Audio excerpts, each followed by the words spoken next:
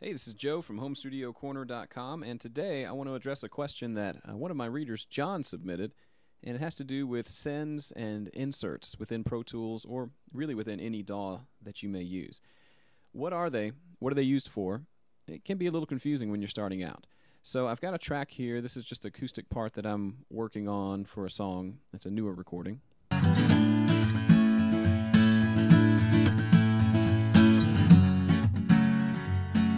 Alright, so you can see I've got two tracks here. These are actually a stereo mic'd acoustic guitar, so two mics on one guitar. And I've got those routed out of this, let's take a look, acoustic bus into this auxiliary track. And so I can treat those two guitars as one entity with different settings, EQs, compressors, send it all to the same reverb, that type of deal. So that's where we're going to focus our attention, is this section up here. This is where you can find your inserts and your sends. So what are they used for? Well, real quick history. If you've ever used an analog console, you know that at the top of the console you've got your mic inputs. Just below that you've got a little 1/4 inch jack, and that's called it's an insert. So what that's used for is after the signal goes through the microphone, comes out of that insert, and you can send it off to an EQ, a gate, a feedback suppressor, I don't know, whatever you want to do, and then come back into that insert jack. The signal comes back and then gets routed through the rest of the console. Same concept here. It's basically Pro Tools is just a digital mixer, except it's much more flexible. So instead of sending out to a piece of hardware, we're going to send out to a plugin. So for example, on these guitars, I'm going to want to EQ those. We'll bring up the SSL channel strip here. And now these guitars are being routed through here. If I hit play, then you'll see signal there on the meter. And then if I do any processing, you'll hear that as well. We'll do something dramatic just so you can hear.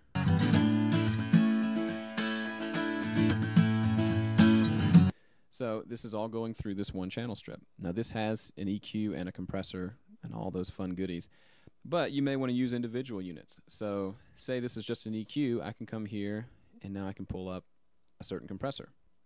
And I've got both of these in the same line. It's all going from top to bottom through the EQ, then through the compressor, then down through the rest of the track. Now what's cool about these is you can rearrange them. So say I want to put the SSL after the C1. Whoop, there we go, done. And what's also cool is in the analog world, you'd have to repatch those. And if you wanted to try it without one of those, you'd have to basically repatch that as well. Here, if I want to hear it without the EQ or the compressor, I simply hold down Command and click on the plugin, and you'll see it's grayed out. That means it's bypassed. So anytime you want to hear it without, you just simply do that. You can do any number of those. So that's inserts. You can use it for any number of things. Delays, reverbs, EQs, compressors, effects, everything lives on these insert fields here. And you have 5, and you actually can access 5 more if you need them. But if you need 10 inserts on a mix, something's wrong. Okay, sends. Sends are, as their name suggests, used to send things elsewhere.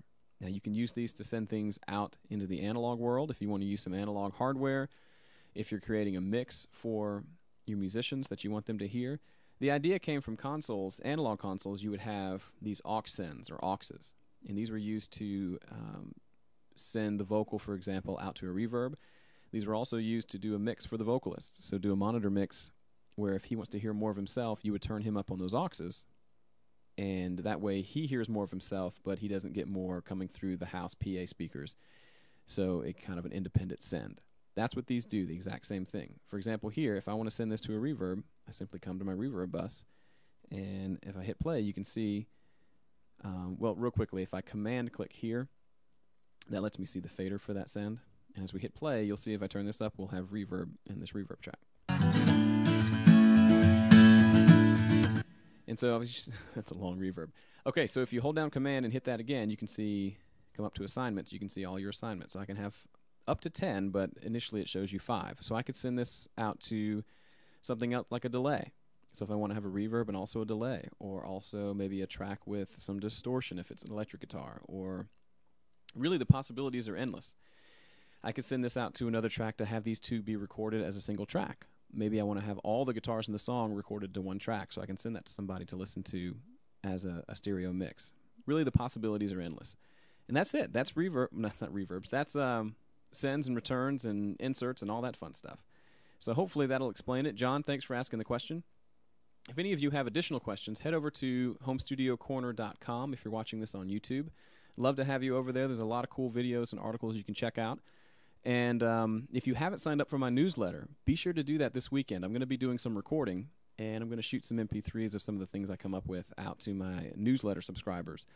And I've had a few of them actually send me some of their stuff, and we'll hopefully do some sort of a feature or maybe a reader's showcase of different stuff you guys are working on at your home studios. So hope to see you again soon. Thanks for watching and listening, and we'll see you back at the website.